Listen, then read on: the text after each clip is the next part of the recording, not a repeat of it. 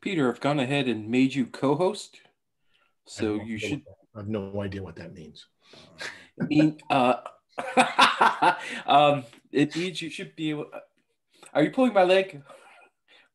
I have not been the I've run my own little Zooms, but never with this much hoo-ha. Ah, okay. So I'm the host. I control almost everything. I've made you co-host, so you should be able to share your screen and run your um, presentation Yeah. in a So few I minutes. see I see a screen up right now that looks like I don't know what kind of it's a Stop graphic. share and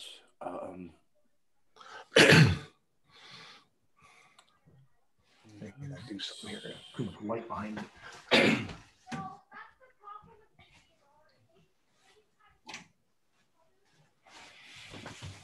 There's always the whole dealing with the bullshit of lighting. yes.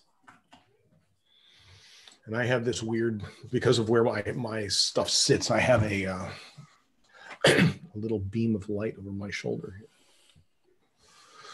All right. I'm going to bring up my this. Bang. Excellent. Yeah. So are we the only two that can hear each other? Everyone else should be able to hear us, All right. but we should At be this the only moment? ones that are allowed to All right. So speak. I can't say radical things about them then. Mark, you haven't muted yourself yet. Can you hear us?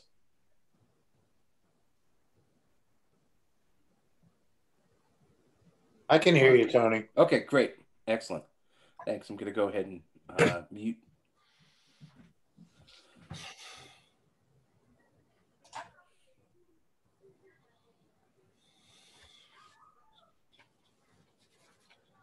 So you go play with your bees today? I have not. I'm going to go in on Sunday when it's warm and take off my final Formic Pro treatment. I've done my I had to go down to the farm today because I had to pick up a bunch of vegetables. So I took a peek out there and I had some planks of, EPS that I threw on top of some of my hives and strapped them down. But the final insulation has not happened yet. So, when do you do that? What's going to happen is once this little weather spate has gone by, I'm going to do the thing where I have a bunch of pre-built, plank sets that get strapped around my hives. Yep. I'm redoing my what do you call it? Blah blah. What's this stuff called? The coroplast. Yep. And so I'm going to redo that kind of stuff and make that all ready to go. What I'm doing is I'm making ones that they sort of fold over the top of the hive in both directions, so that they completely cover the entire hive. And because last year when I did this thing, I had these ones that they were round, and then when I tried to pop them open, they didn't work so great. They were pain in the ass. So I saw on I don't know whether it was Better Bee or one of the mail orders. They have essentially what you and I did last year, which was the 4 sheets and then the chloroplast. They had the 4 sheets encased in sheets of vinyl, so it was sort of one long black sheet that I assume had Velcro on the ends that you would. It was all encased, but it was only at 1 inch thick insulation, so it was just R5. Yeah. I've seen some stuff like that, and I forgot a buddy out in the Detroit area, a beekeeper out there that I met him at the very first EAS that I went to, and we meet up at all these meetings that we end up going to. I ended up, hanging around with him when we were up at Epomondia. So he's a good buddy, and he gets, being close to Canada, I think it's the Ontario Beekeepers Association. They have these little coroplast things that fold flat. You know, they're kind of like they're basically a cardboard box, but they're made out of coroplast. That they'll come flat, Yes. and they sell them for a few bucks, and you know, you can buy a stack of them, and they're meant to fit around, you know, either single or double deeps. Mm-hmm. And that's a pretty nice solution. You know, it's a quick and dirty thing to do. So Yeah, I sort of copied one of their designs, and I've got Velcro on that one of those large sheets of chloroplast that I purchased off of you, and I pre-folded it, but I was a little too tight on the tolerances, so I think if I had given it an extra quarter inch on each side, I would have been better off. But yeah, they seem to work well. You know, it's a funny thing. I thought I was going to be all smarty pants about this and have them so that they were really snug and everything, and it just was a hassle. So yeah. I found out that I'm going to, you know, there are probably at least one time in the middle of the winter where I go in there and hit them with OA, and you know, that's, I got to be able to get down to the boxes, and I have all my boxes have are pre-drilled, and they have a plug in them, so I can just get to the one that's in the middle of the hive, pull the plug, stick my Oxivap in there. Oh, that's right. And shoot them. It takes me about a minute, and then I can move on to the next hive. And so I just go along and have everything ready to go, pull the cover, hit them with OA, close it up, move to the next hive. And so, you know, as I go through my, you know, right now I've got about 10 units that I would have to do between double nukes and hives, and that'll take me, you know, I can get that done in an hour. Yeah. So that's not so bad. Excellent. Yeah. So we're almost there. Going on MCBA time. We'll give it another 3 minutes or so. That's cool. So this one's going to come in at about, well, I hope to hit about 20 minutes. Okay. It's, you know, I'm going to we'll have question and answer, and happy to talk with anybody about any of this stuff. And if somebody wants to, I can send them a reference list. So I can send you a slide or something that you can then post if you want to have a reference list. Yeah, that'll be great. So.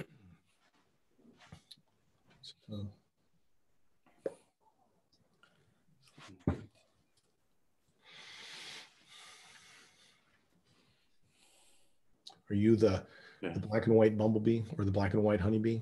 That's me for now. I didn't like having a picture up for all of my daily work meetings, so yes, I decided to go anonymous.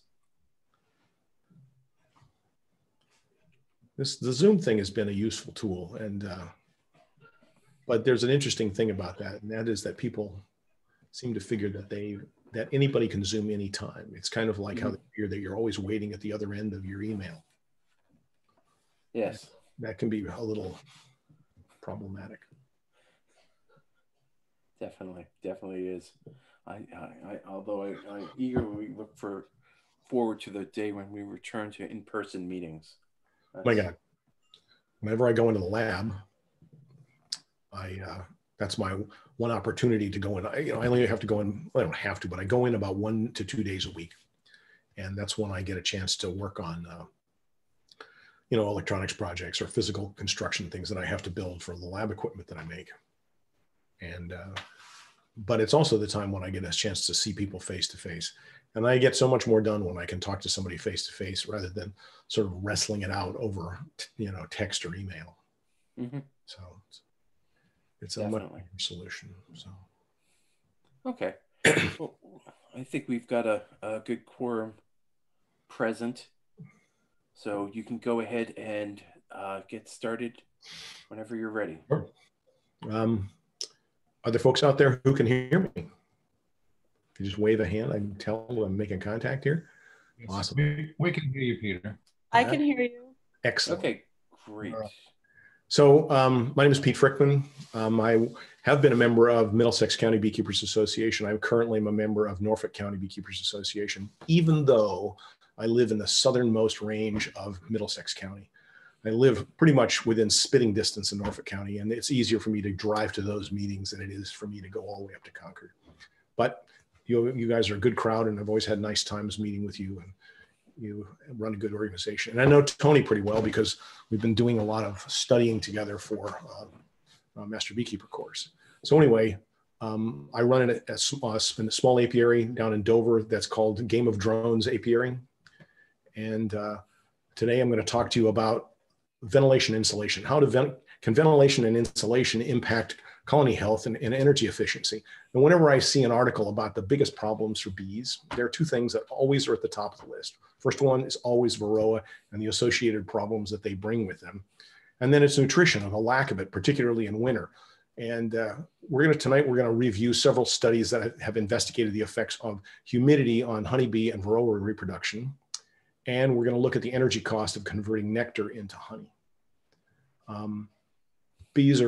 We all know that bees are really remarkable and resilient animals, and they're clearly able to adapt and survive and even flourish in the artificial habitat that we as beekeepers provide for them. And this talk is not going to claim to tell you the best way to care for your bees. That's up to you. And as a beekeeper, what I've found out is that your goals for what you want from your bees, they may be in conflict with the bees, what might be optimal for your bees.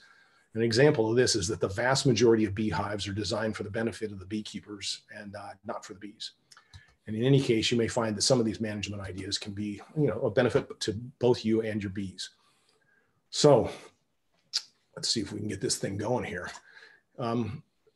What's humidity? At any given time, there's a certain amount of water vapor present in the air.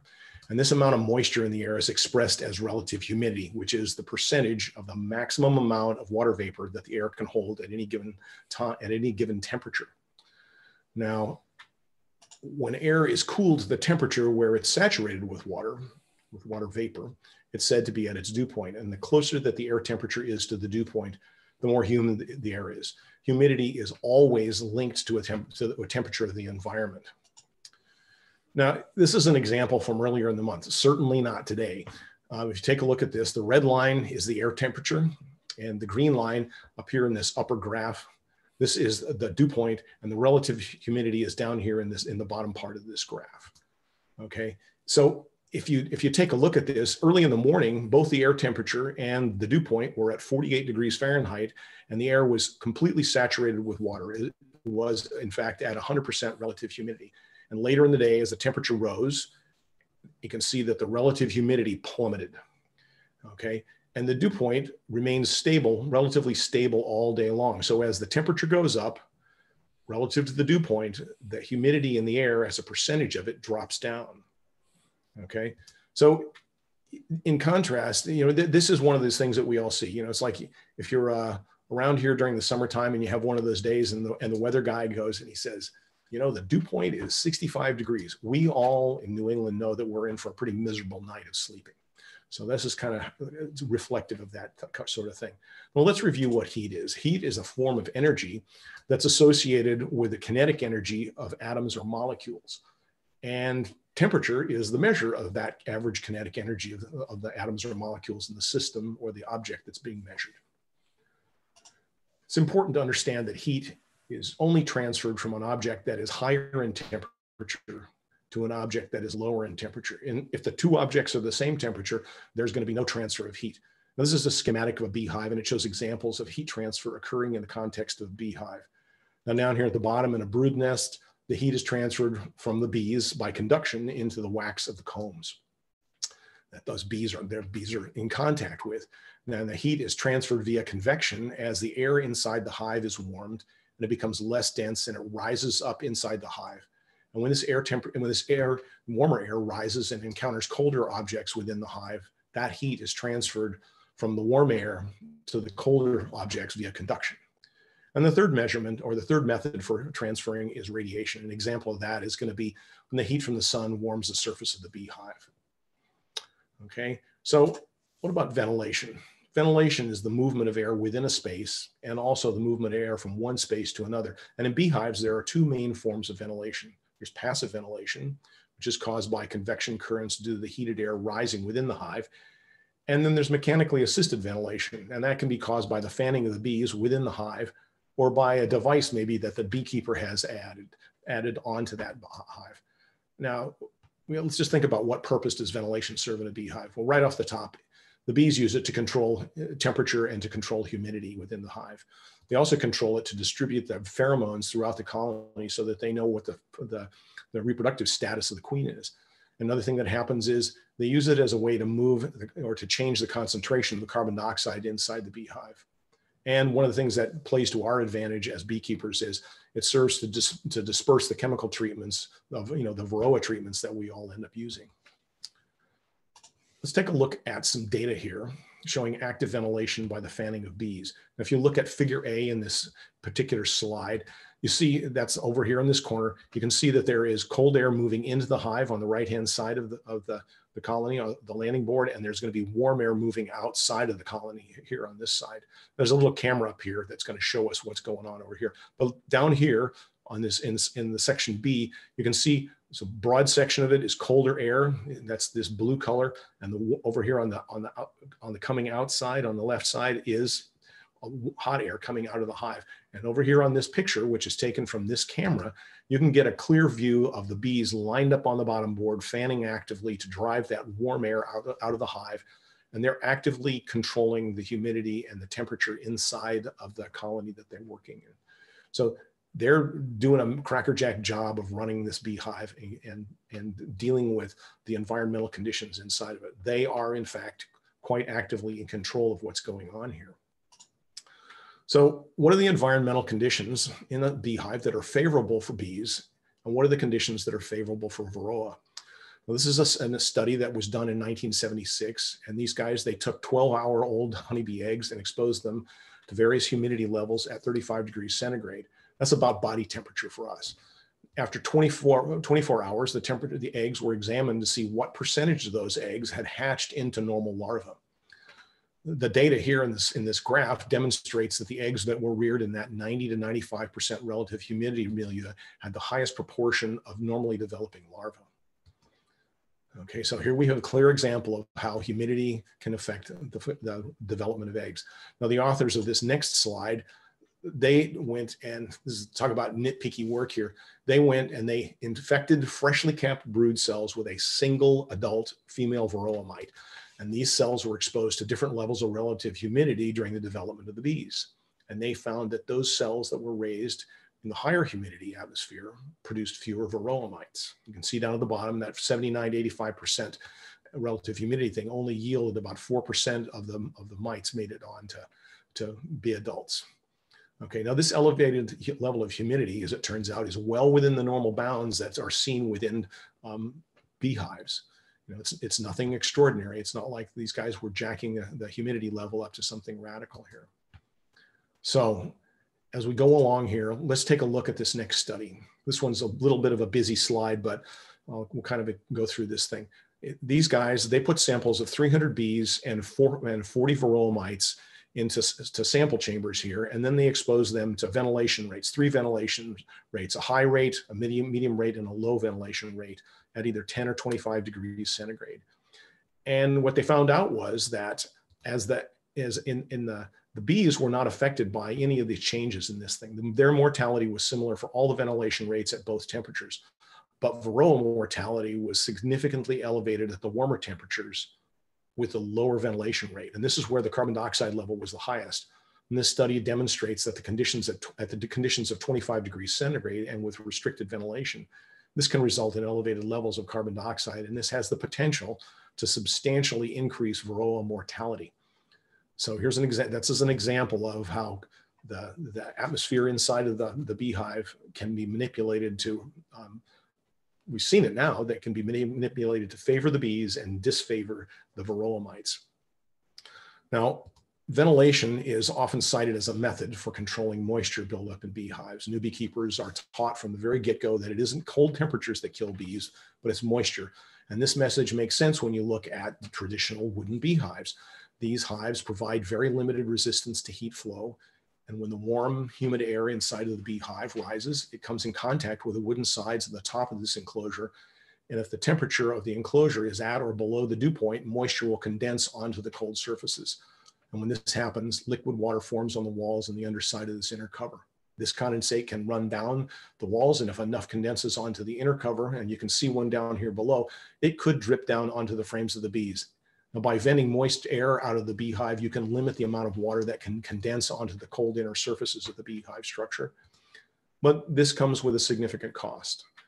The more air that the bees vent out of the beehive in an attempt to limit the condensation, the more heat they lose to the environment and the more honey that they need to consume to raise the internal temperature of the hive.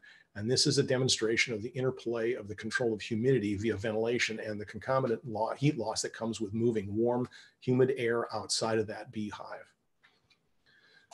Now, insulation provides a resistance to heat flow or energy transfer between objects. If we look at R values, an R value is a way for us to express the insulative quality of a material. And the higher the R value of a material, the more effective an insulator it is. And take a look at this graph over here, this chart over here. You can see that tar paper, which loads of people wrap their beehives in, has pretty much zero insulative value. If you put bubble wrap around it, that jacks up to pretty high content. Bubble wrap is almost as insulative as the thickness of or this insulative quality of wood, of softwoods. But if you put polystyrene around a beehive, you have much higher levels of insulation. Now, these are values that are out here in R values per inch. Okay. So let's take a quick look at the insulation quality of two divergent structures that bees can live in. One is a typical wooden beehive, which has a R value right around 1. And then you can compare this to a tree cavity, and the R value for the 15-centimeter thick walls of the tree cavity is right around 8.6, or more than 8 times the insulative value. And if you look at the top of the beehive, this huge stack of wood up here at the top pretty much essentially makes an infinite amount of insulation. And there are other notable differences in these tree cavity hives that are unlike conventional beekeeper used colony enclosures, beehives, and that is the control of airflow. Most beehives, if you read Tom Seeley's work, he has laid out what pretty typically wild bees will look for, what feral bees will look for, and they're looking for a cavity that has an entrance at the bottom and not at the top. And so the warm air rises inside of this colony here, and there's no way for it to get out. So these are bees that functionally have no top entrance to their beehives. Okay. So let's take a quick look here and think about what goes on inside of a beehive. Bees spend vast resources on collecting nectar and processing it into honey. There's a fellow in England, a guy named Derek Mitchell. He's a thermal fluidics engineer, and he has recently published a series of articles that model the energetics of nectar processing and how the physical environment of the hive directly impacts this process. And he summarized his work in a lay article in Bee Culture of the 22 of May 2019. Let's go ahead and do a little walkthrough, an example that he posts about the energetic cost of honey processing. These next diagrams are going to be used to visualize the amount of nectar and the energy that is needed for the colony of bees to produce 10 kilograms or 22 pounds of honey. Now here you can see in this diagram that 10 kilograms of honey contains about 8 kilograms of sugar and 2 kilograms of water. If we assume that our bees collect nectar that has about a 20% sugar concentration, then 10 kilograms of 20% nectar contains about 2 kilograms of sugar and 8 kilograms of water. So to produce our 10 kilograms of honey, the bees are going to need to collect 40 kilograms of 20% nectar. So remember, we've got to get to 8 kilograms of sugar here. And what's the energetic cost of this evaporation? Well, at 0 degrees centigrade, it takes about 0.67 kilowatt hours of energy to evaporate a single kilogram of water. Now, to evaporate 30 kilograms of water is going to evaporate 30 times that amount, or 20.1 kilowatt hours of energy. Now, the fuel source for this is sugar, and there's approximately 4.4 kilowatt hours of energy in a single kilogram of sugar. So the math works out, it's going to take the energy of about 4.5 kilograms of sugar to provide the energy to do this evaporation. And that comes out to be the amount of sugar in 22 kilograms of 20% nectar. Okay. Bang. Here, this is what it adds up. We can see that to get to our 10 kilograms of honey, the bees are going to need to process 40 kilograms plus 22 kilograms of, or, you know, so here we got 62 kilograms of nectar. And this assumes that this process is a perfectly efficient conversion with no thermal losses. Unfortunately, that's not the case. For Derek Mitchell, he assumes that the bees live in a typical wooden bee hive and that they live at a more realistic temperature of 25 degrees. Remember, we looked at a 40-degree temperature conversion. And based on these assumptions, he further assumes an efficiency of about 50%. If this is the case, and these numbers are pretty realistic, this is going to be pretty much right down the line of what all the modeling says, the bees are going to need to double the fuel cost to 44 kilograms of energy to make up for the lost energy. This means that the bees are going to need to process a total of 84 kilograms of nectar just to get to our 20 kilograms of honey. This is a staggering effort that the bees have to make to get to make their process their honey. Further, this calculation is done for just a single energy efficiency and a temperature, and makes the assumption, this is the kicker, it makes the assumption that the bees fly zero distance to forage. So this doesn't even account for the amount of energy that they spend in flying to forage. Okay, we all knew that our bees worked hard, but maybe not this hard. So what can a beekeeper do to help make this process more efficient? As it turns out, the largest inefficiencies in this evaporative process are due to heat losses from the hive that can't be applied to the work of evaporation. And these heat losses occur when heat escapes through the walls and the structure of the hive, and by convective losses from heat escaping from the hive. And the easy way to limit these heat losses is to insulate the beehives. By insulating the hives, the efficiency of the nectar to honey conversion will improve, and the bees will be able to limit their energy that they expend on processing nectar. And there are loads of ways to easily insulate your beehives without needing to buy new hives made of polystyrene or some other kind of plastic materials.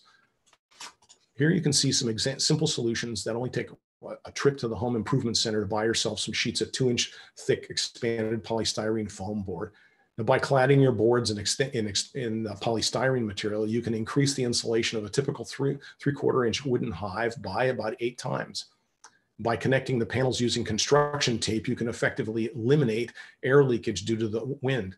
Now, there are other materials that have proven effective at insulation in beehives. There's some of those are the cozies that you see wrapped around some kinds of beehives. Some of them are, you see these big black ones. We have one on the next slide here, you can see.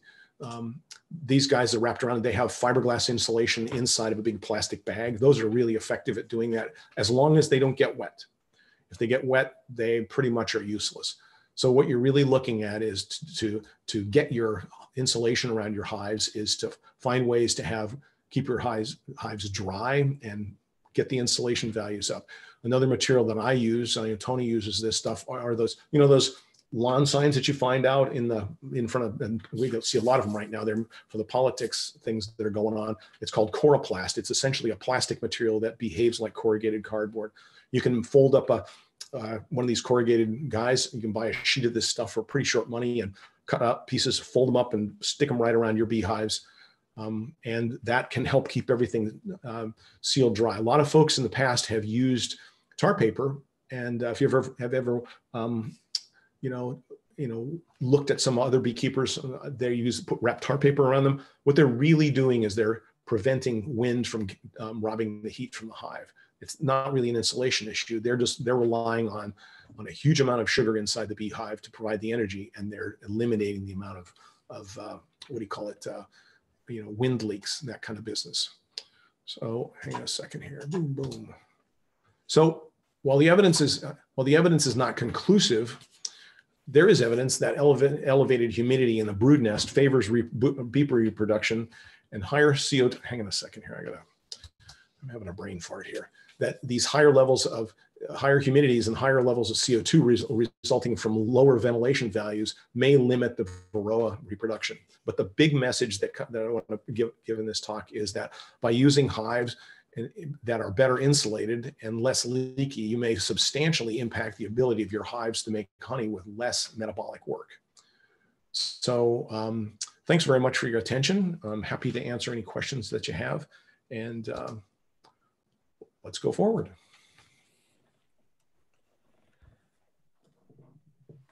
So Peter, I had a question from a member asking about the polystyrene hives, the lysine and the apame. Yeah. And I if I recall correctly, you have you have one of those. Actually, I have both of those kind of hives. Okay. Could you give a sort of your thoughts on those versus the standard Langstroth?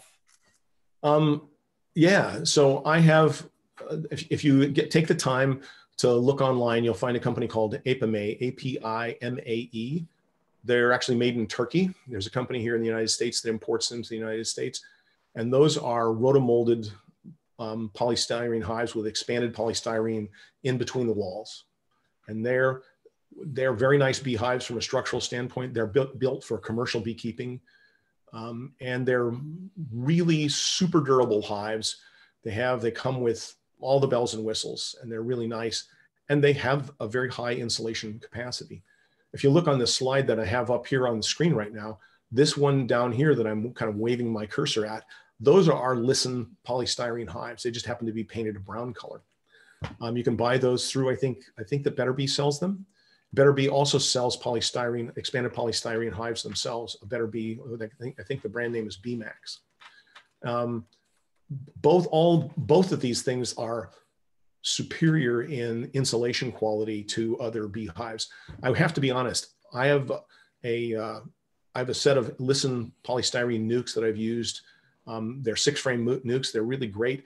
My only knock on them is that the entrance to the beehive, over about 3 years, the bees going in and out of the beehive have somehow managed to erode that slot into a bigger hole. So the little gate that they provide you with, the bees can pretty much sneak right through. But I'm going to try to use some shoe goo or something like that to build that bottom layer up into a more durable sill, and we'll see how that goes. That provide the information those folks were after? Happy to chat. I think so. I want to say one thing about the Apime hives, just one little quick shot. One of the things that I like about the Apime hives is they actually come with built into the bottom board is a pollen trap that you can put in or out just by sliding a panel in and out of the bottom of the hive. So you can put it in for a couple of days and take it out, collect your pollen, and then not interfere with your bees. And the other thing that they do is they come with a set of feeders that are built into the top of the thing. You can choose to use them or not use them. You can use them with either solid food or with liquid food. I realize I'm sounding like a salesman. That's not my intent. It's just that I found these to be a very useful tool, and they come ready to go. So they're pretty nice. They're expensive. I will tell you that. They are expensive. So. We have some questions in the chat that I can either read, or if people want to unmute themselves and ask, I'll just call on you one by one, and people can ask their questions. Philip, you had the first question. Well, Peter, thank you for this. It's quite interesting. The diagram you showed where the airflow on the inside on the right, and the airflow exiting on the left, is that pretty universal for all hives? Well, if actually, I'm going to pop up to that diagram here. I think is this a slide you were talking about? Yes. So this is what you see in a basic Langstroth hive. If you look at the entrance of your hives on a warm day, you'll see the bees are kind of stacked up on one side. Especially if you have a wide entrance. I'm one of these beekeepers. I all year long run a very narrow entrance. I find that it's easier for my bees to defend the hives, and I've never really needed, where I keep my bees, truth be known, pretty crappy forage. So they're not like waves of bees roaring into the hive needing to have a lot of landing space. So if you have a big landing board, you're going to see this kind of thing going on. They need to push the air in on one side and pull it out on the other side. Sure. Bija, forgive me if I'm mispronouncing your name. You had a question for Peter, or a couple questions for Peter? Go for it. Well, hi there. I have 2 Apime hives, and I was curious how big the entrances should be for winter, but you just explained it, that you keep it kind of low all the time. Yeah, I was just out at my apiary today, and I can tell you that what I've done is, as we've gone into autumn, I've brought those guys down to where I have 2 slots on either side of the central. You know how they have those little gates? Yeah. And so you can click them down. I only leave 1 or 2 of those entrances open on either side, and mostly it's as a mouse guard. And right, me too. And what do you do though? I was just thinking because I'd been feeding them syrup. The last time I went in and pulled some frames up, there was a lot of uncapped syrup. And I'm just thinking, geez, that's a lot of syrup to still try to dry out. You're right. If I close up the entrance, you know, isn't that reducing the amount of airflow that they can produce if they're trying to fan those things dry? Let me ask you a question. Are your bees still taking syrup? Well, I've stopped feeding them because the hives were pretty heavy and I saw so much syrup packed away. I just kind of stopped because I was feeding them through all of October. Yeah. I mean, my guess is if you keep track of the weight of your hives, you gotta understand, I'm one of these nut jobs who has a scale under every hive and temperature probes inside of them. So I'm a research scientist. My life is all about numbers. And I believe that that this beekeeper should make his decisions based on data. And so I keep track of what's going on in my beehives. And if you ever get the chance to look at the data, at the data in a beehive, actually, let me do something here. We're going to go and have a little bop here. Tony, is this coming up on the screen there? No. We may need to, right now we see your presentation. You may need to change the... Oh, I know. I'm going to go back. Can I just, I'm going to stop the share. Is that what I do? So I'm going to stop the share and I'm going to go back to share the screen and I'm going to open up this. All right. So these are live views of my hives. And so you can see here, this is a beehive and this is the weight in the beehive. And you can see that every day the bees bring in this is actually the bees. They leave the hive in the morning and then they bring weight in. That's bees coming back into the hive. And then they go through this process of dehydrating the stuff and then they go out and they get more. So one advantage of having these scales under your hives and the temperature probes is you can actually you can find out what's going inside your beehive and you can see what's going on. This is actually an APMA hive here. And you can see that the temperature in this particular one, the temperature here moves up and down by pretty big swings, but it stays in a relatively narrow band. The temperature probe in this hive is, I have 3 medium boxes, and this temperature probe that you're looking at is at the top of the bottom box. And I have a second probe, it doesn't show up on the screen, that is at the very top of the hive. So when I see the bees move up past that thing, when they move up above that bottom probe, the temperature drops and the temperature above stays up. So it's a way to monitor those kinds of things. But the real issue here is about the weight.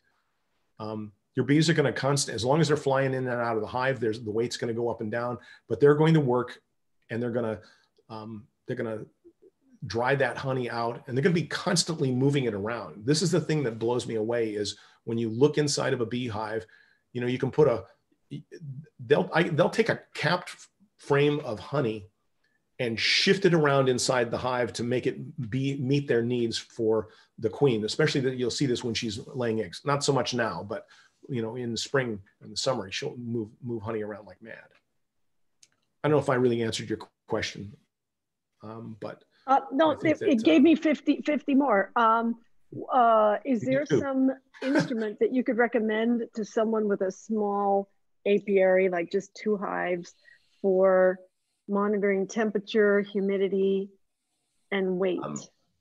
I'm not a salesman here, but I got to tell you, just get online and go to Broodminder, these guys.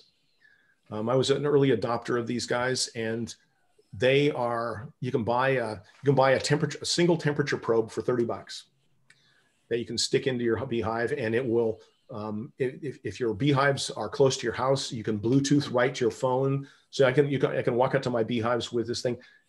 This data is coming through a cell phone data aggregator. It's a gizmo that sits out of my beehives are 10 miles away from my house. So if I want to look at what's going on in the winter, I don't want to have to drive out there all the time. This way I've got a satellite link or a cell phone link to my beehives, and the data comes in. I look at my beehives. I can tell what's going on. And here's one of the biggest things. I've actually had circumstances where I looked at my beehives and I was like, wait a minute, the scale weight went to 0. what the hell happened? And I was like, oh, wait a minute, there's a big windstorm. I went out there and one of my beehives blew right off the stand. And it was on the ground laying on its side and had popped open. And I went, and bees were pretty pissed off. I reassembled everything, put it back on the stand. And of course, that was the thing that triggered me into ratchet straps. So all of my hives are ratchet strapped together now. I think that having instruments on your hives can be helpful. Apimaye hives are really nice. The instruments work pretty well in them. Broodminder devices are relatively inexpensive. They're the least expensive scales, and they're the least expensive temperature probes. Even if you just are doing this for a lark because you want to kind of have a peek inside your beehives without opening things up, it's not a bad way to go. They're pretty cheap. Just to follow up with Peter's comment from our lecture on Tuesday night, Bill Hesbach had said when he insulates his hives, he uses the foil-lined hives or foil-wrapped hives that has foils on either both faces or one face. Peter had an issue with that with his broodminders. That prevents the signal from going through. Yeah, so really nice if you're thinking about adding sensors to your hive, which is a good thing, and I'll be doing next year, just be aware that of the insulation. If you're also planning on getting insulation, the foil line won't work with your sensors. The truth be known, if you look at the addition of foil to the insulation, and Bill Hesbach probably talked about it. And by the way, Bill Hesbach's his work was part of the references for this talk I just gave. That guy is dialed into the use of insulation and on beehives, and he has an article that he probably referenced that's in bee culture that is right down the line about this stuff. He's extraordinary. But in terms of R value, insulation, it's the polystyrene thickness that gives you the insulation. The foil lining on some of those kinds of insulation slabs, they don't add any insulation. They just give you a little bit more the ability to reflect the heat back into the hive from the bees. On the other hand, it prevents energy from the sun getting into that as well. So, and this actually brings up an interesting thing. There are lots of people who worry about, man, if I insulate my beehives, won't the bees, will they be aware of what's going on, and will they know to go outside and take cleansing flights when it's warm outside? They're going to figure out, do they think that the world is cold and barren outside or what? And it turns out that they monitor the temperature at the entrance of the beehive exquisitely, and they're constantly paying attention to that. So they're not sitting there with their hand on the wall of the beehive going, gee, I think it's warm out there. They're actually figuring it out from data that comes into them right from the entrance to the hive. So don't be afraid to insulate your beehives if you're worried about that aspect. Sure. And following up with that, David Spector had a question. He was wondering, what time do we add the bee cozy or the insulation? And you and I were speaking about this before your talk began. But do you want to go ahead and answer that? I'd be putting it on now I don't think, first of all, it's not a rush. It's not like it's you could have had been insulating your hives 2 weeks ago, and you can probably still be insulating your hives for another month and a half if you want to. So it's not like there's some great thing, but the benefit to the bees is going to be when the insulation is on the hive. Yeah. So it's you get a bigger benefit if you do it now. That's one of my experiments planned for next year, is set up a nuke or set up a pair of nukes and have one that's insulated throughout the year and one that's not, and just see how they perform. Yeah, this is something that I found out is that my insulated hives, either the listen hives or my Apimaye hives, in general, without any added insulation on them, because they have a higher R value, the bees do better in those hives. That's just my opinion and what I see in how quickly the queen kicks into gear, how much they sock away. You know, I get all the bees in the hive in my apiary. They all have access to the same stores, you know, to the same forage, and so you'd expect that for across the apiary, you should see pretty similar kinds of you know capability in the bees and stuff. It's it's like all of my hives in my apiary are all medium depth hives. I don't have any deeps. Because I'm a 68-year-old guy and I don't need to have a bad back by lifting these boxes, okay? But what I found is that by having these insulated boxes, I have a much, the bees do better. That's all I can tell you about that. Sure. When I go back and I look at the data on my, on what I get out of my bees, the numbers tell me that. Excellent. Jim Tull had a question about insulation and ventilation. Whether we should use mouse guards instead of mouse screens instead of entrance reducers. You said you keep your entrances small. I keep a mouse guard on my colonies year long. Yep. John Mandler had a question about a vent up the top. Do you have any sort of top ventilation in your colonies? That's an interesting thing. It's like I have it's in my Apimae hives, no, because there isn't any entrance to the top of those things. There's and I'm not going to drill a hole through one of these polystyrene hives. But in all of my other hives, all my wooden boxes, because I don't know which box is going to be on top, I use all of my hive bodies. They're interchangeable. They're all 8-frame medium boxes, and they all have an entrance gate with a circular disc on them that I can control for either just close it off, have some ventilation, have a queen excluder, so the queen can't get out of there, or I have a wide open thing that I can kind of shutter. So all of my boxes have that kind of thing. And I was just down there today and I was looking at one of my most successful hives going into winter. And it's, the apiary is set up that right now everything is 3 medium depth boxes high. They're all set up like that. They're all going along, and most of my hives are doing okay. I've got 8 full-sized hives and some nukes that are side-by-side nukes, and I've got a couple of crappy hives, but most of the ones that are doing pretty well, the wooden ones do in fact have a top entrance. As soon as I put that insulation on it, they're gone. Those entrances, and I made this decision last year on the basis of how my bees behaved with closed off beehives and fully insulated. A lot of people put in, a lot of the reasoning for having a top entrance in beehives, when you read in the literature, is that I've deep snow and my bottom entrances are blocked. My bees need to get out, and that's attacked. That's a totally legitimate reason to have a top entrance. All of my bees, all of my hives are on tables that are about 18 inches to 2 feet tall. So it's pretty rare around here in the Boston area for us to have snow for a period of time that is that deep, where it would be covering the bottom entrances of my beehives. And if that's the case, if I got snow that deep, I'm out in the apiary and I've shoveled the bottoms of my boxes off. But all the tops of them are closed right now.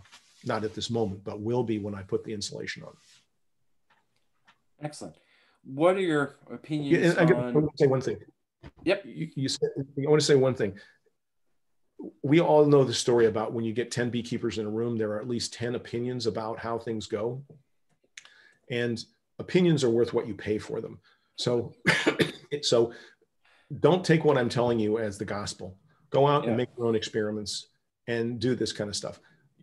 Apiaries, by their very nature, are just experiments that are running along. And you can either choose to control the experiment and set it up so you find out differences, or not, and just let them run wild. But try these things. Yeah, we have a long time member, Gus Skarmanish. I always butcher his name, Skarmanish, and he always encouraged new beekeepers to try. Just go out, experiment, see how it works, because it's the best way to learn.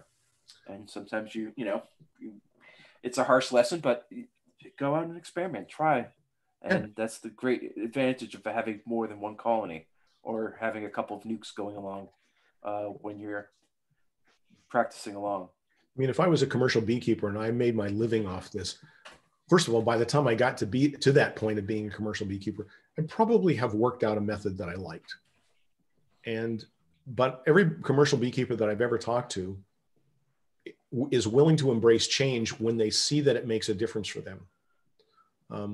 You know, they want to, you know, when you talk to big commercial beekeepers, I was at a meeting up in Canada last year, and I just happened to sit down at lunch with a guy, and I said, "So you're out there in Manitoba, how many colonies do you run?" And he goes, "We're not that big. I've got 8,000 colonies." And I'm like, this guy's got more colonies than are in all of Massachusetts, you know? Well, maybe not literally, but he is a big league beekeeper. And I asked him, this is a question that I asked him. I said, "So in the wintertime, do you go inside your hives? Do you inspect your hives?" And he says, "Oh yeah." He says, "We go around and we inspect every beehive in the dead of winter." And I said, "How do you do that?" And he says, "My guys go out and they ride around in a little, you know, like one of those little four-wheelers, and they come up to every beehive and they open it up and they have a little vacuum cleaner kind of a thing. They take a peek and they do a little quick zip and they suck a few bees into this little vacuum thing, put them into a bag and move on to the next hive." So they get a peek inside there. They know how much the hives weigh and they get a sample to look at the physical health of their bees. And I was like, "You did that for 8,000 colonies?" And he goes, "Yeah." So there's a lot of stuff that you shouldn't be afraid to go into your colonies, but what you should be afraid of is opening them up for a long time. It doesn't hurt to take a little peek, find out they need food, and slip a patty in there. I think that it's something that you need to know what's going on to make those decisions. Sure. What are your opinions on quilt boards, Vivaldi boards, wood chips, burlap at the top of the colony? I think they're not a bad idea. I used a Vivaldi board for a year or so, and if you think about it, what a Vivaldi board is or a quilt board, they're really a big, huge layer of medium to low quality insulation that can absorb some moisture. Now, if that thing freezes up because it's got so much moisture in it, then it's essentially a brick of water. So what you want to do is if you can use it as a way to make the ventilation come out of the top of your hive through that thing, but have it insulated up above that, so there's not a stark temperature gradient there, and you're not going to get a lot of, you know, it's not just going to come up and condense on there. That's a pretty useful thing. I met a beekeeper last year who did this really clever thing. He put a hive body on top of his hive. You know, he's a pretty conventional guy, and he had insulated his hive, but he wanted to avoid that issue where water would come up and condense on the underside of the top board. So what he did was inside of that hive body, he took 2 planks of polystyrene foam and made a little tent out of them. He just put a couple of sheet metal screws into the sides of the box. These things could come and they could rest on those sheet metal screws. And the same thing at the bottom and the corners of it. This thing just plops on top of the thing. And then he has another block of polystyrene insulation inside of that box above it. So he's got a tremendous R value. And any moisture that does condense on that inner surface just comes up and it runs out to the outer walls and drips down there instead of pooling on a flat surface and then dripping down in the middle. It's kind of like a cathedral ceiling for his hive. It's a pretty clever idea, and that I think has some merit. There's a lot of ways to skin the cat, you know, to get this thing done. And if you take the tack of not insulating your hives, you definitely need to do something to control condensation in the top of your bee, you know, your apiary, not your apiary, your beehives, and you need to deal with that. One way to do it is to control the flow of air through your colony. I mean, if you think about it, if you have a lot of insulation, the condensation is going to happen at a very minor level, and then it's going to become thermoneutral, and there's not going to be any remember how I talked that heat doesn't move between things unless one of them is hotter than the other one. And it's going to go from the hotter object to the colder object. That's going to be the way that this is going to work out. Yeah, I have to be honest, I'm pretty convinced that insulation is a key issue here. I would encourage you guys to take a peek at some of Tom Seeley's stuff about the kind of homes that feral bees choose.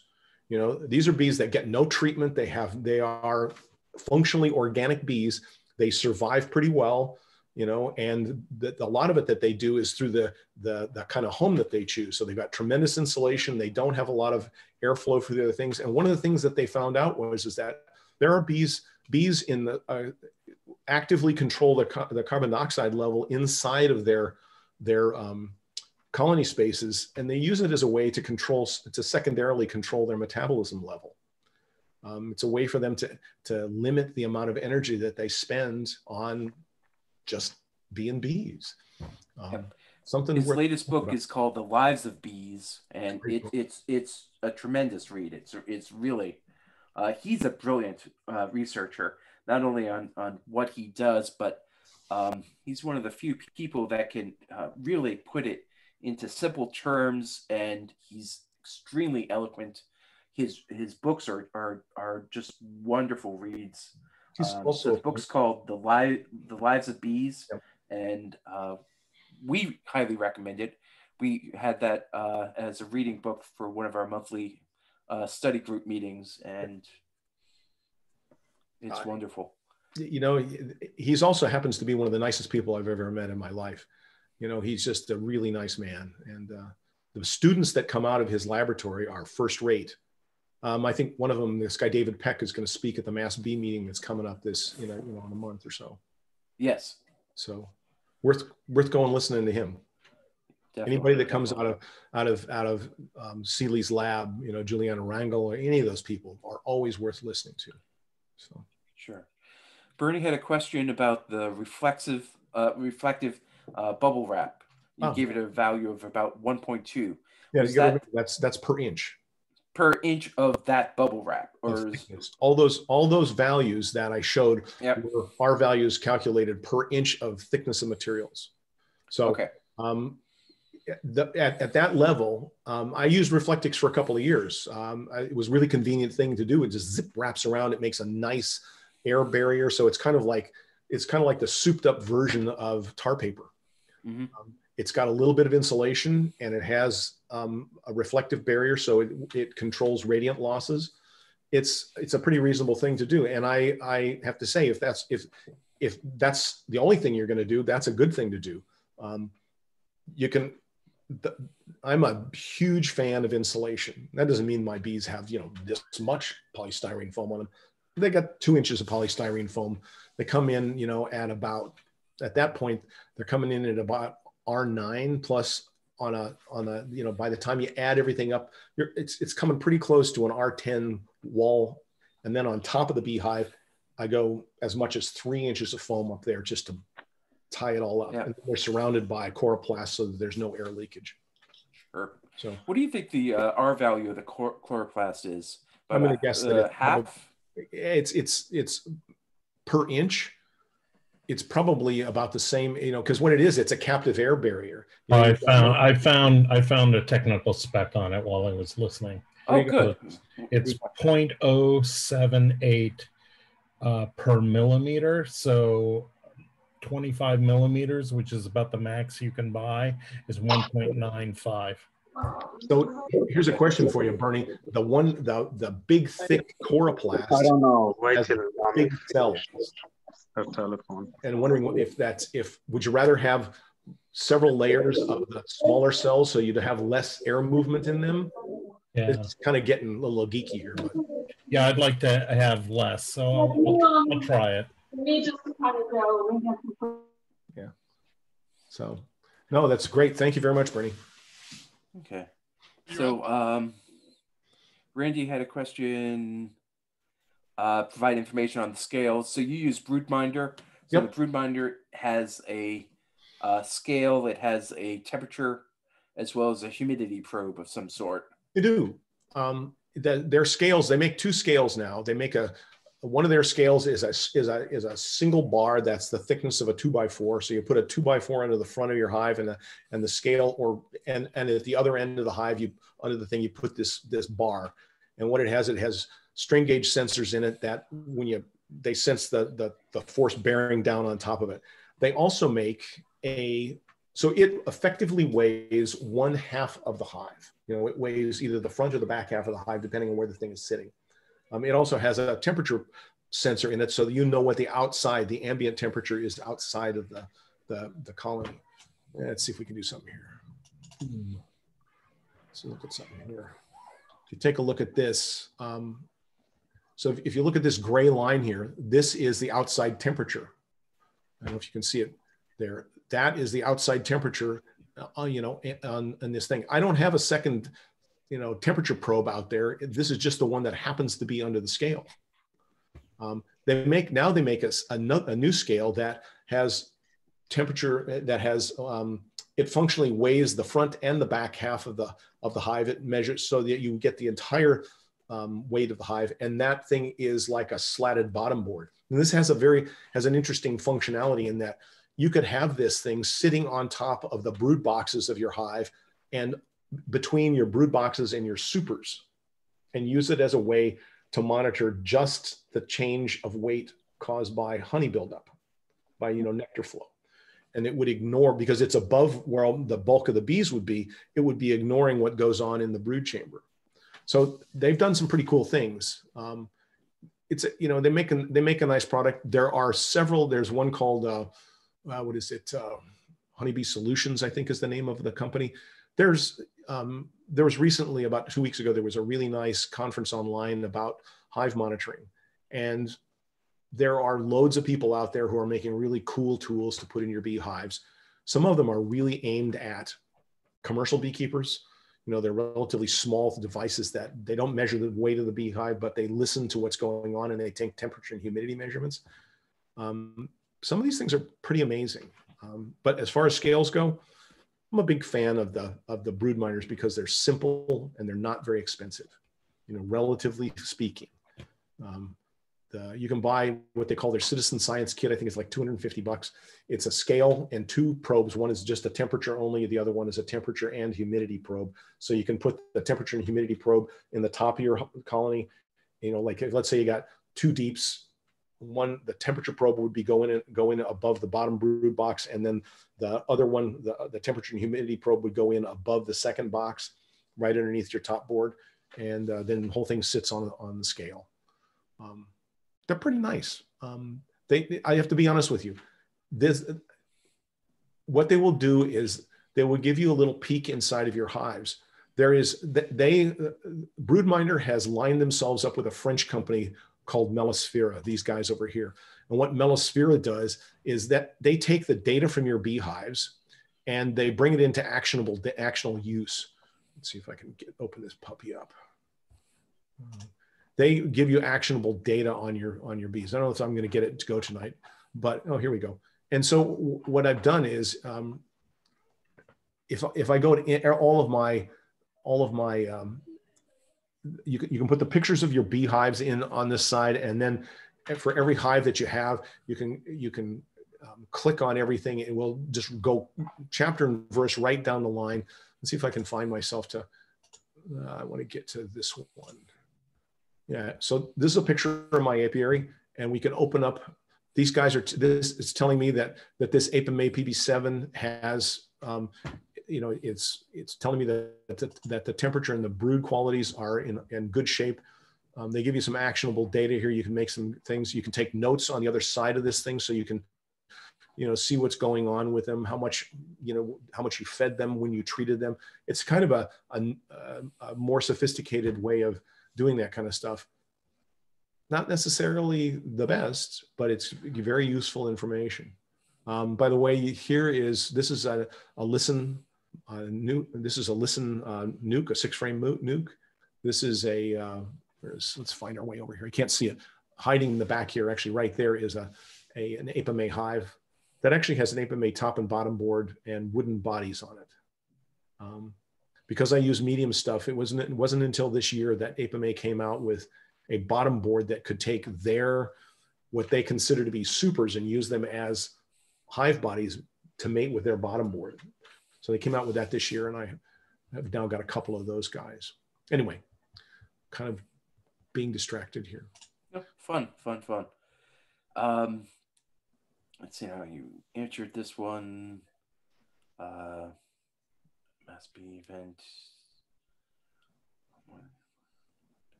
Okay, so I think one or two more questions.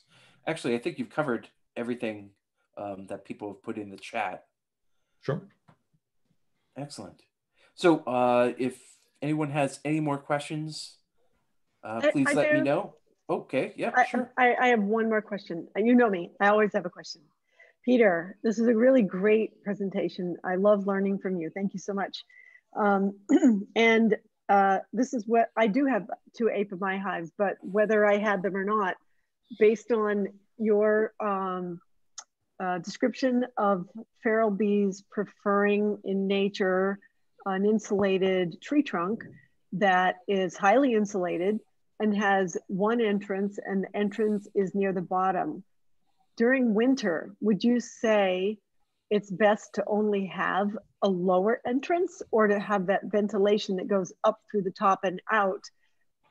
Well, in my case, I have 2 apimae hives and there's lots of ventilation that goes out through the top, as you know.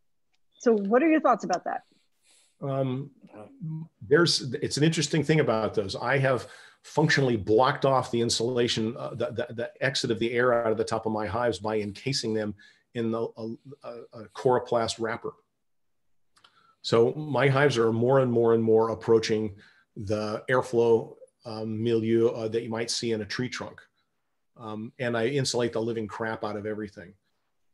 So does their naturally rising condensation just roll down the sides of the hive? Where does it end up going? I mean, like in a tree? Yeah, sure. Yeah, absolutely. If you take a look at if you go and take a peek inside of the Lives of Bees, Seeley's book, he talks in there about bees being in these feral colonies and what goes on and sort of the moisture dynamics inside of these trees. One thing I understand is the colonies that bees are looking at inside, that feral bees, they are not choosing to move into a gigantic, tall, let's just put this in perspective. A single 10 frame deep is about 40 liters in volume. Okay. The sort of the classic size that a feral bee colony is, they come in between 40 and 60 liters. So they're 1.5 deeps worth of volume, and not anymore. And they don't get to be adjusted like we slap on supers. Okay. But you want to provide your bees as you come into winter. You want to bring the volume of that beehive down to the smallest amount of volume that those bees can, they need a certain amount of stores to make it through winter. Okay, here's my latest experiment. Now that we're going to open the door in this one, I took a 10 frame apimae colony and I moved a colony or apimae hive, and I moved that was it's 3 mediums high, and I had a 10 frame or an 8 frame one in a conventional wooden setup. And what I did was I basically made follower boards out of 1-inch thick slabs of foam and put them on the sides of each of those boxes. So I added another inch of insulation, but this time inside of the beehive. And I put my 8 frames inside of that. This is going to be my experiment for the winter. I've got one that's set up with just 10 frames across, and I have one that's set up with 8 frames, but it has an extra inch of insulation on each side of them. So that's Pete's experiment for going forward for this winter. Stay tuned. I'll let you know what goes on this winter. Both of those colonies are roaring along right now. They've got a lot of bees, a lot of stores in them. So that's really cool.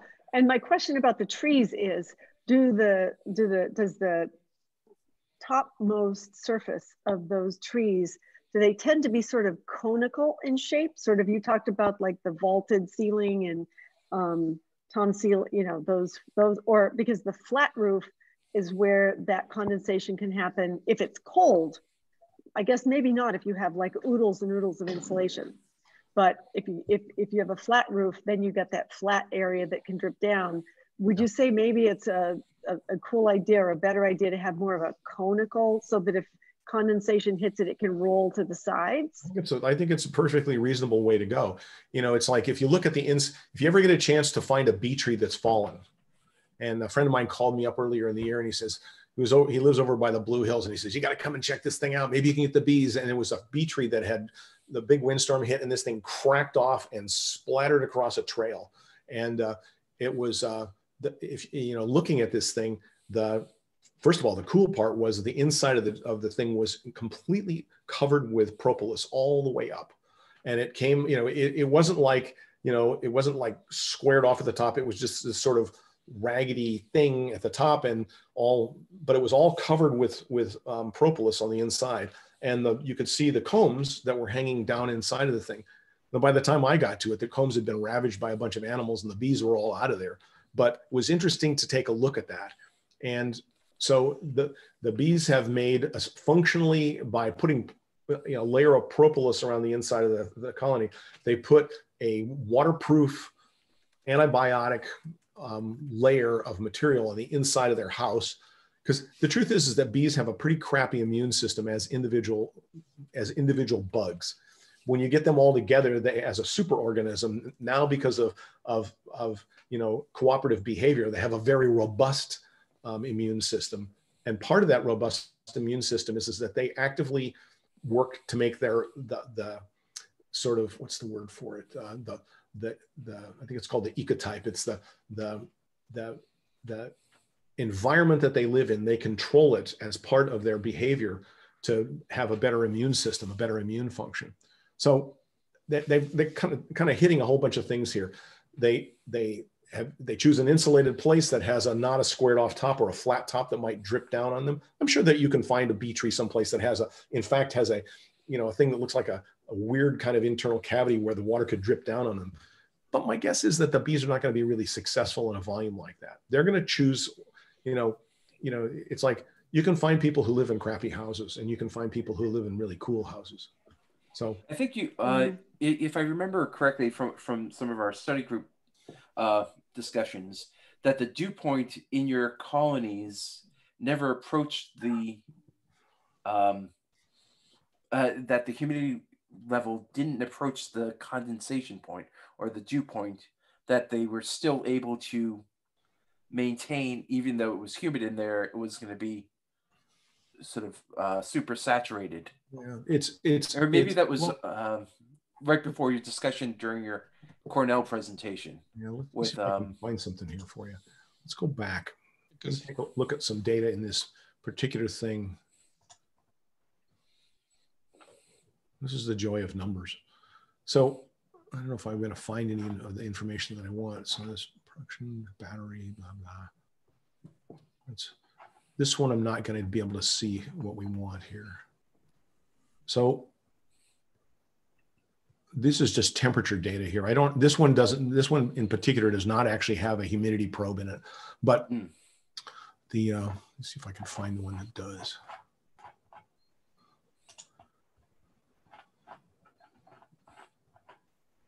Boom, boom, boom. Hello. Numbers, numbers, numbers. All right, let's try these guys.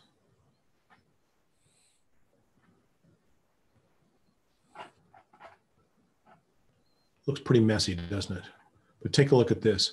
So here's the humidity level, and this is going back into November of last year. So here we are. This is about this time last year, and the humidity level in this hive is the outside humidity level on this particular day was 93%.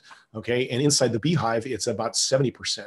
And it is, if you look at it, it's relatively stable across all this time. There are a couple of swings up and down, and here we get into.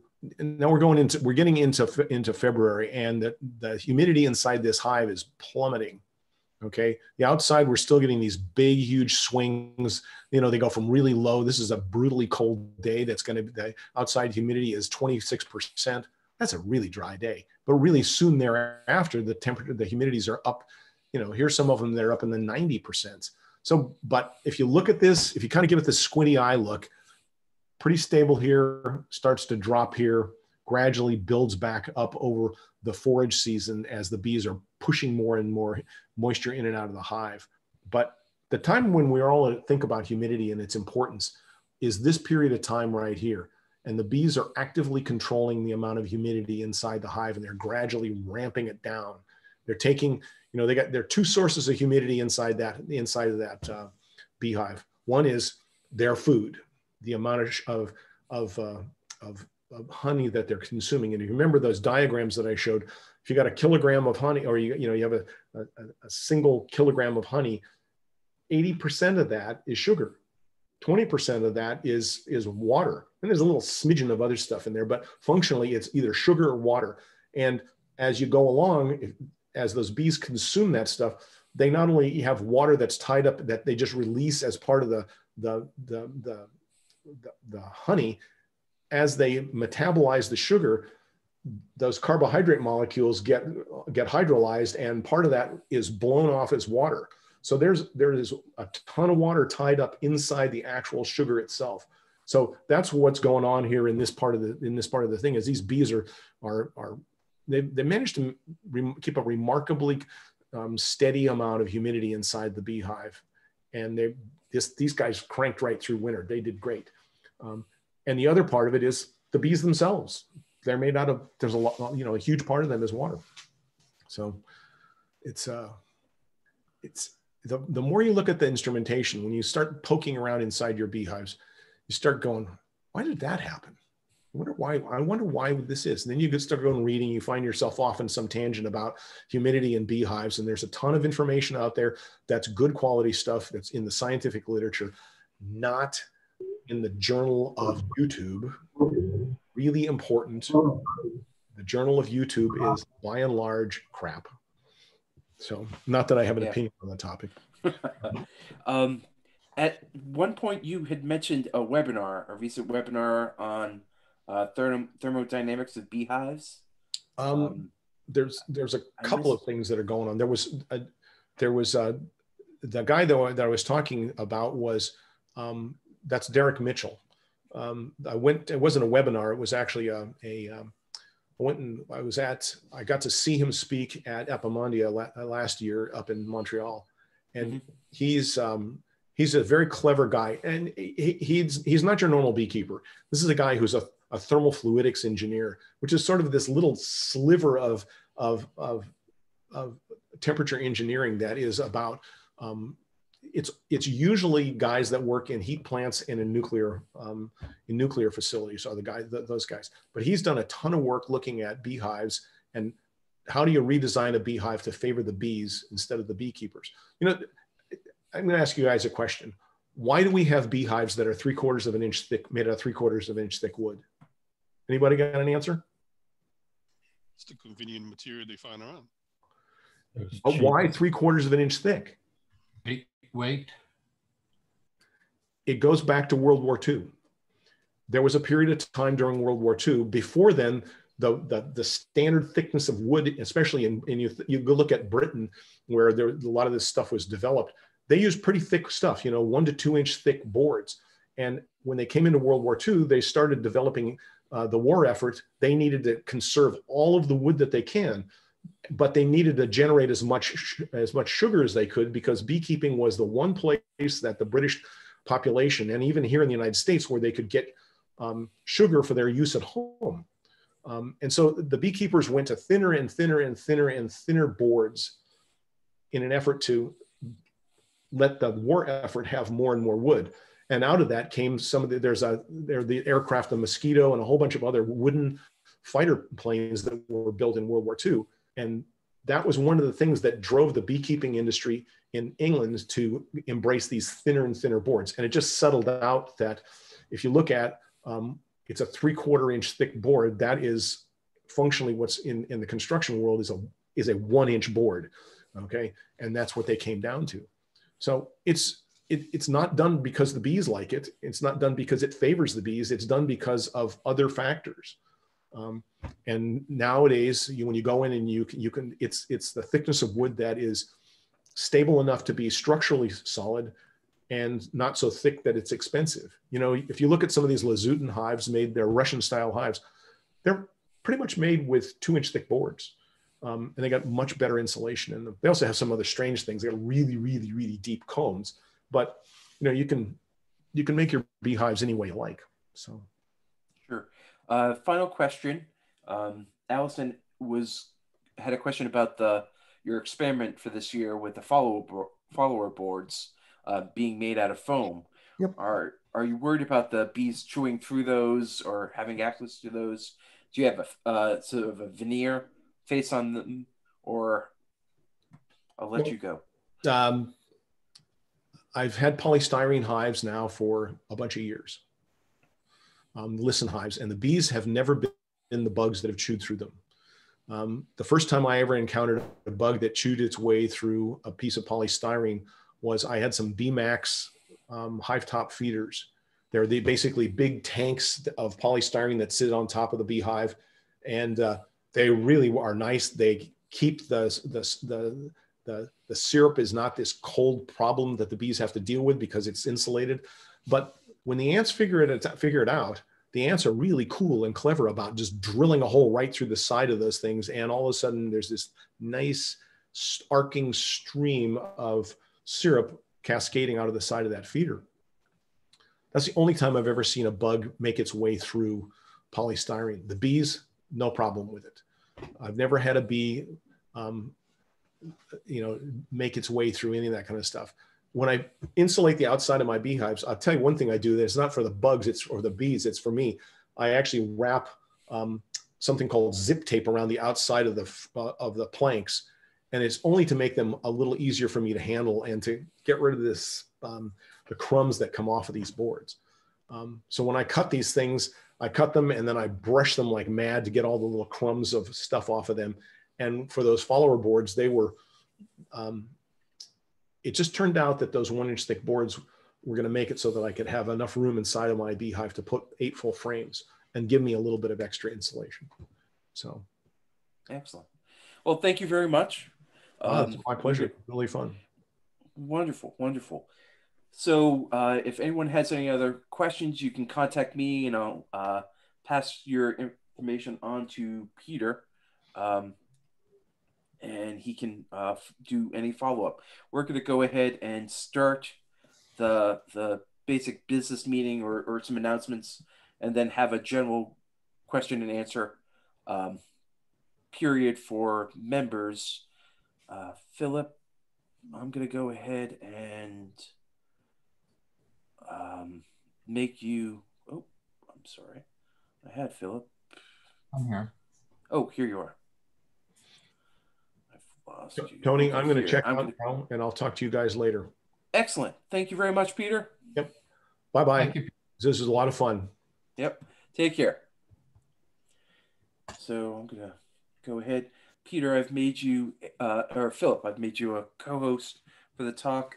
So we have a few announcements. One is that we have 4 more t-shirt orders to fulfill, and then we've gotten t-shirts out to everyone who's ordered them over the course of the year. We have 6 more medium t-shirts of the Beekeepers Helping Beekeepers, and a whole bunch of larges and extra larges. So if you haven't placed an order for t-shirts, we still have a couple of mediums and plenty of larges and extra larges for you if you'd like. Coming up in 2 weeks, or actually a week and a half, Saturday, November 7th, is the Mass Bee meeting, which our club is hosting, albeit virtually. But 2 of our members, Philip Thomas, our vice president, and John Cheatham, one of our directors, they've done a tremendous amount of work, and it's going to be a great event. It's going to be online, 8 a.m. to noon, with a couple of speakers, and then we'll have an hour-long question and answer period with vendors available from noon to 1 p.m.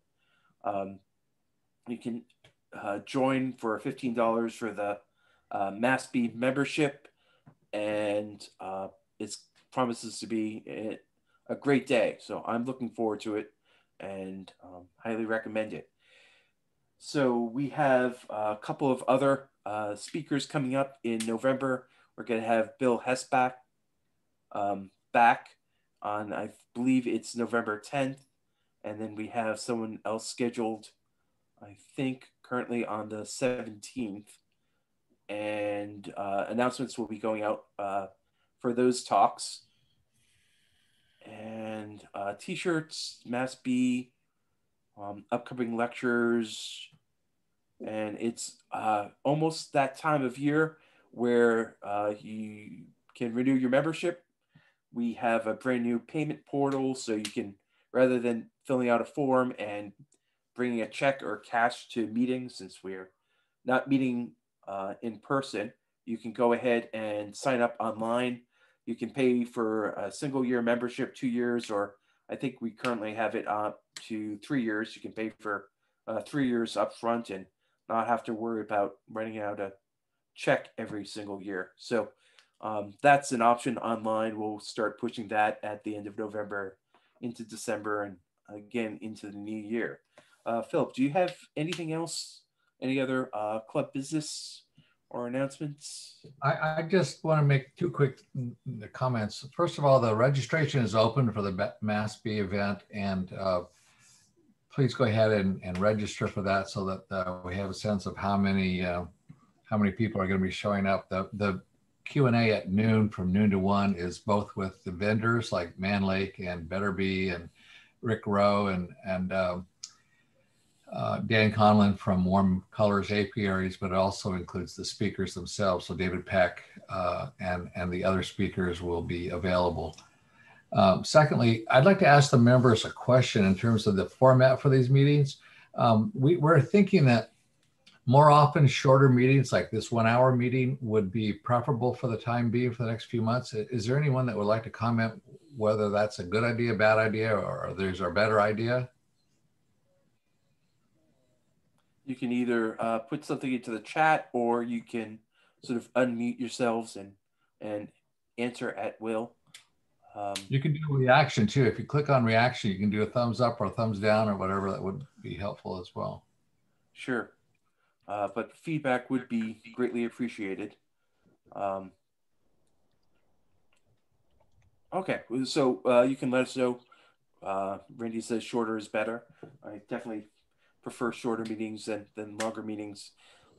We're gonna, I guess we can open it up for questions and Q&A. If you have any questions about what's going on in your hives, what you should be doing this time of year, you can go ahead, post in chat or ask away. I need to step away for a moment to take care of a family situation. I'll be back in 2 minutes. But Philip, if you can take over for a moment, I'll be right back. So someone did ask about whether we should be feeding this time of year. Does anybody want to comment on that?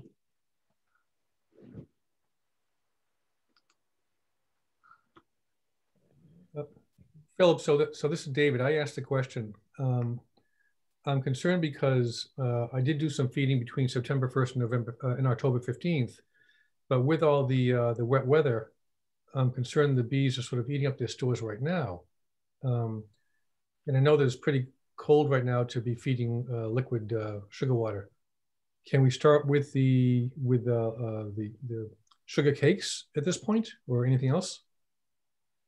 There are winter patties available, I believe, too. That's an option. Sugar itself in one of these round top sugar feeders. John Cheatham, do you have any thoughts on this?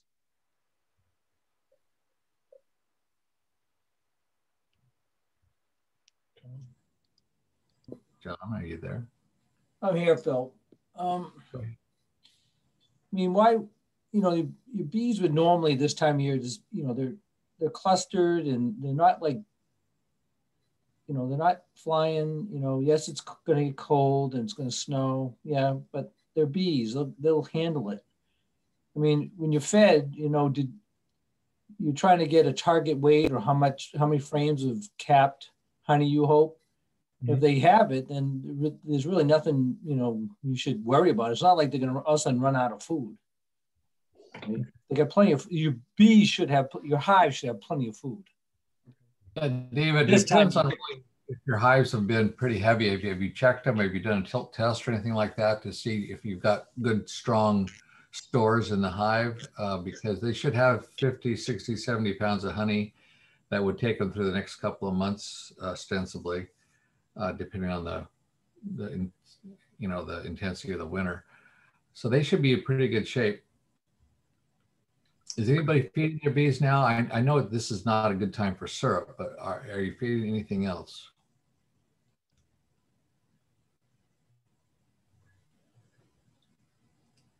Okay, I agree with John. I think the bees are going to parcel it out, and there'll be a few warm days coming up next week. Supposedly, I think Wednesday, Thursday, Friday, we're back in the mid 60s. So there might be some flying and some additional work on the part of the bees. But right now they're kind of hunkered down for the winter, and they're going to be, less activity means less consumption and less energy needs for them.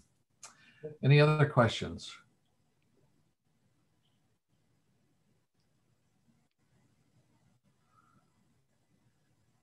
So we'll keep an eye on the clock. I see there's a comment here about running over, which we're doing right now. But we'll get this down pat and make sure that we have a speaker for like 50 minutes, have some time for business or Q&A, and then wrap it up after an hour. I'll talk with Tony more about that. Any other head scratchers out there? This is kind of we've had a couple of good runs this week in terms of winter preparation.